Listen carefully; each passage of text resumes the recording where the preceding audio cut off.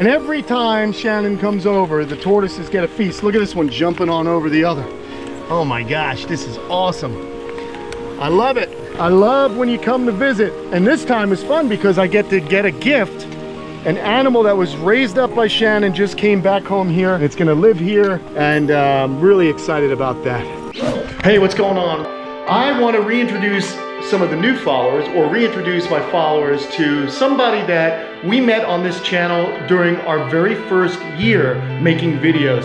And that, of course, for those of you who know this artwork, is my friend Shannon. She is just a really gifted artist and a really interesting human being. She's in her 30s, but she's very much an interesting personality. You guys are gonna see why, and that's because she's autistic. And I became friends with her and her mom, Lee, and she makes me the most beautiful, just intricate designs, taking the old tortoises that may have passed away. Obviously they did pass away here. And this, of course, is a sulcata tortoise. And you can see there's elephants and lions, and so she kind of did an entire African menagerie in here, an African theme, and I want you guys to meet her. But what we're also doing today is we're going to be setting up a habitat for an animal that I gave her many, many years ago. She wants it to come back here to live with me.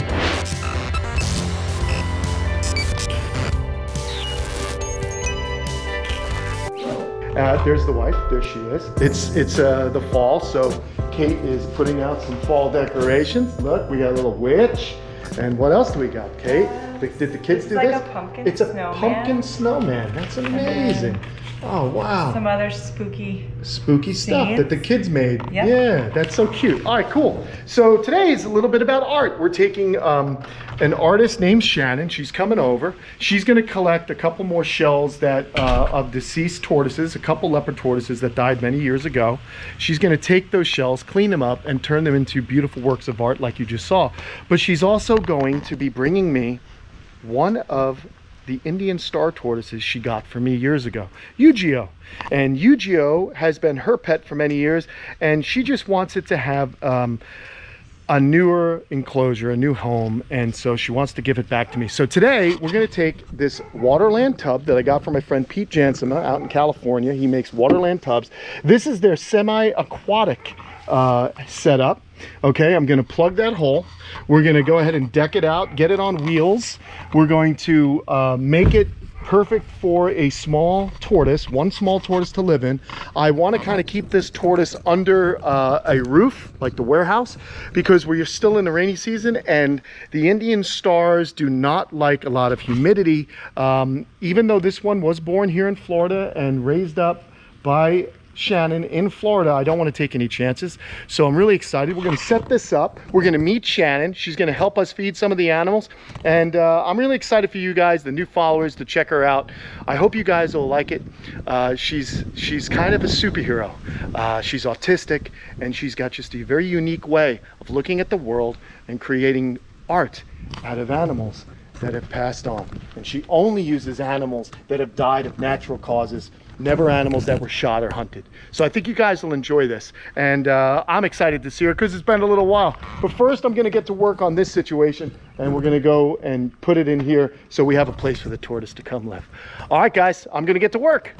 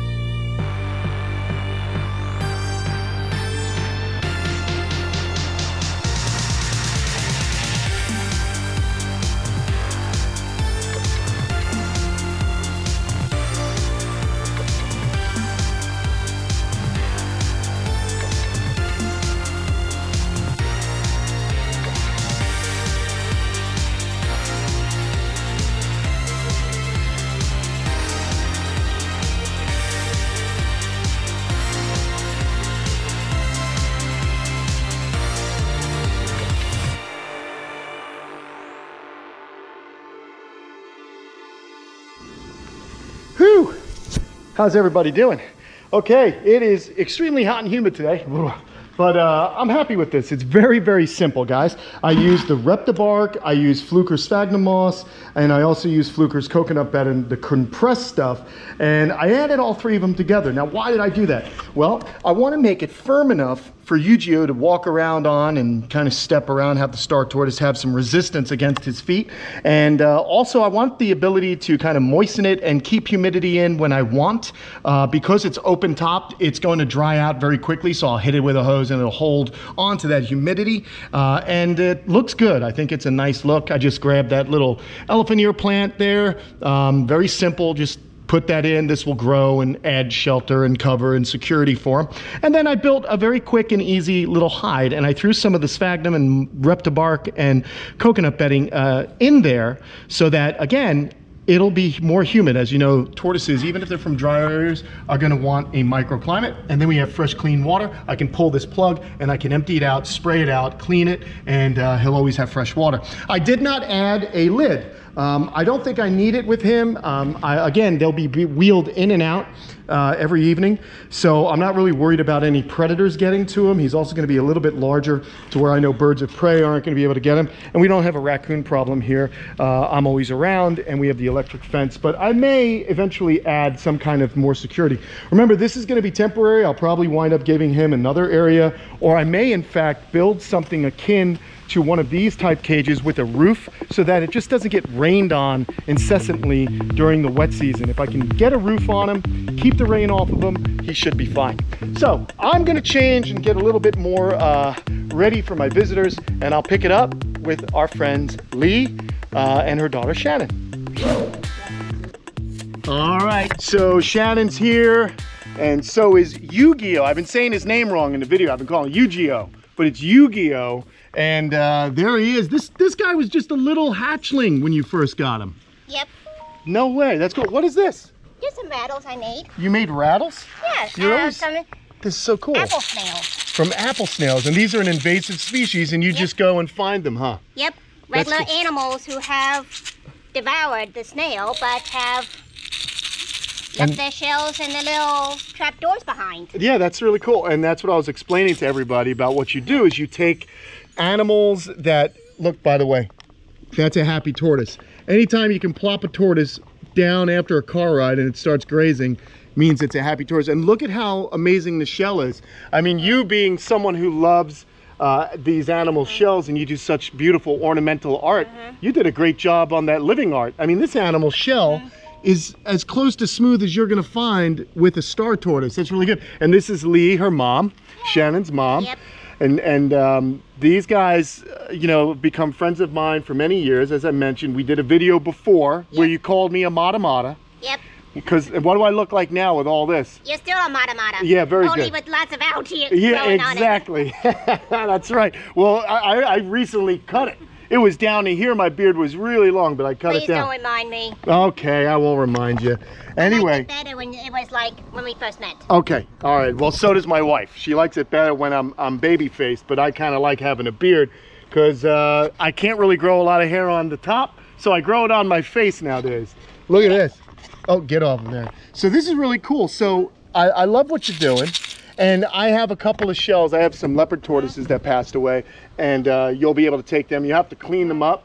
Of course. All right, but with, I guess you know how to do that, right? What do you use, peroxide to clean the shells? I use peroxide, bleach, and some, well, I use the hydrogen peroxide for the smaller tortoises because it's a little more delicate, just like I used on the apple snails. All right, very cool. Well, let me ask you, are these a gift for me, or are these? Yeah, they're for your kids. Oh, very good, for Sophia and Leo. They'll love that. Also, I have Yugi supplies. Okay, let's check it out. Do you want to grab Yugi?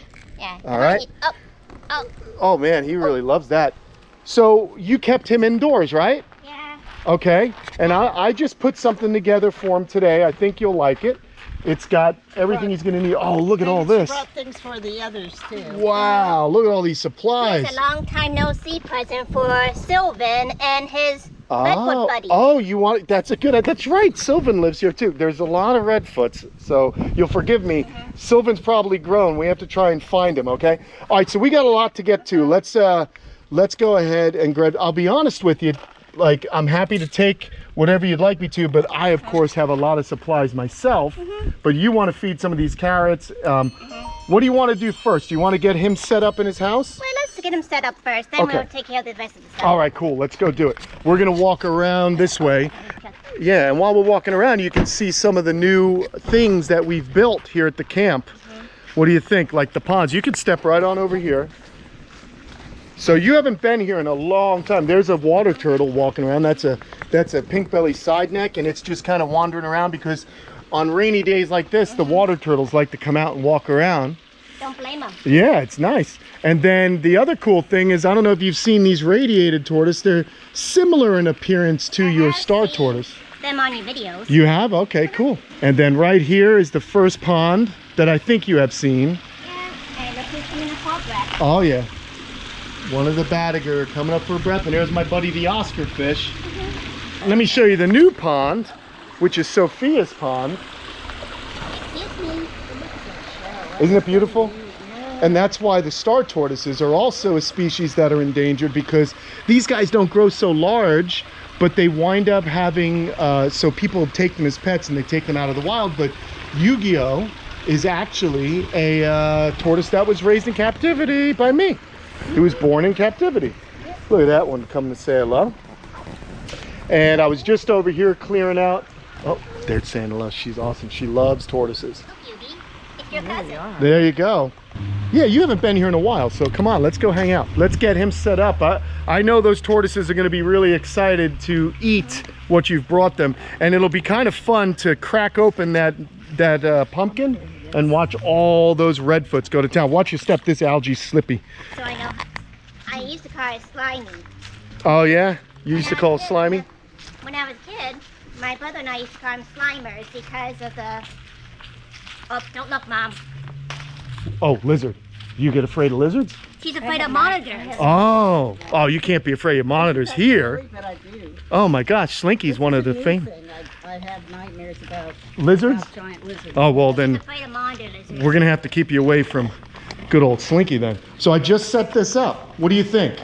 Well, as long as it's not the litter that he's allergic to. What is the litter he's allergic to? This is all natural stuff we used. I used sphagnum and reptibark. What's he allergic to? Well, I bought some litter from the pet shop. It has his picture on it. Okay. And some years later, he started getting sick and all that. We brought him to the vet and we had to give him all these injections. Oh my gosh, he had a respiratory problem, right? I think I remember that. Well, I think that was because, you know, maybe some of the dust. So what I've done is I've moistened it, and being that it's outside, it's gonna be well ventilated. I'm definitely gonna keep an eye on him for sure. He's gonna love this. Yeah, this is nice. And like I said, this is just temporary. This is something we got set up for him. Nice little Yeah, I made a little house for him right there. This is beautiful. Then I didn't have to bring his house. No, Yeah, you didn't. perfect. Yeah, so let's see if he'll walk around in here. Here you go. And what I can also do is maybe we'll break a little bit of cactus off, and we'll go ahead and give him a little bit of cactus just so that he can start getting used to it. But my goodness, what a great job you've done with this tortoise. He's sniffing. He's probably going to nibble it. He's gorgeous. Yeah, they're beautiful tortoises. Well, he loves the prickly pears of cactus Oh, fruit. does he? Let's give him one. I got one right over here. A prickly pear? Well, yeah, well, not the actual pear. I've got the pad. So we'll just go like this. We'll get a nice green one, and I'll throw it on. I got this little rock, okay? And I used the flat rock for him to eat off of so that he can wear his little beak down. So let's see. Maybe he'll get interested in that. I don't know. He's probably going to walk around and explore, which is fine. I want him to kind of get used to his new little house. This is so cool. Star tortoises are really beautiful tortoises, folks. They're actually native to areas of Pakistan, India, and Bangladesh. There's also a Burmese star tortoise and a Sri Lankan star tortoise. But the Indians are the most popular here in the United States in the pet trade, and sadly many of them are brought into the United States in great quantities, so they're becoming more and more rare in their native habitat. And unfortunately, these animals come in not doing very well. They've got respiratory problems, they're underweight, they're loaded with a lot of parasites. So when you can get a tortoise like Yu-Gi-Oh! Yu-Gi-Oh? Yu-Gi-Oh! Yu-Gi-Oh! Yu-Gi-Oh! I'm a bad man. Yu-Gi-Oh! And he's captive raised, that's always going to be the best animal to get, because you're not stealing from the wild. We're just taking care of these animals and being stewards to them as they were born in captivity. So this is going to be a quick little habitat for him that I threw together here today, and we'll let him get used to it. Let's go get that pumpkin. I want to see those redfoot tortoises devour that pumpkin. That's going to be fun. This is Yu-Gi-Oh. Ah, Yu-Gi-Oh! Duel Monsters. So that's like a Japanese anime? That's what I got today. All right. Some of you guys out there, I'm sure, are fans of Japanese animation, and that is really awesome. So what I'm going to do, let's wander over here. I'll show you the new pond, and the redfoots now live back here. Oh, looks like they... Okay, so I can't wait to show you. So what I'm gonna do, guys, is I'm gonna go get that pumpkin, we're gonna cut it up, and we're gonna pick this video back up while we're feeding the tortoises over there. So I'll see you in just a second. Oh, wow, look at the water lilies. They're beautiful. This is so beautiful, yeah. Oh my gosh, but wait, look at this horn, this cow? It's a buffalo. That's a buffalo? Wait a minute, like buffalo, like from the Yellowstone? Or what kind of buffalo? I don't really know where Was that bison? I don't know where it came from. I got it from one of those antique or flea markets. Okay. And they were selling it to me. In North Carolina. In North Carolina. That's so really cool. And I showed everyone what you did to the shell so they understand. They know what you do. What's this one? That's out of like a pelvis or something. It is a pelvis. Holy smokes, a dream catcher made out of a pelvis. And is she still got her Facebook page up? Yep. And where's your Facebook page? It's Shannon McDermott, right? Shenandoah. That's right, Shenandoah. We're gonna post a spelling on that, so you guys can check her out, because she'll sell some of these beautiful works of art if you guys are interested in them.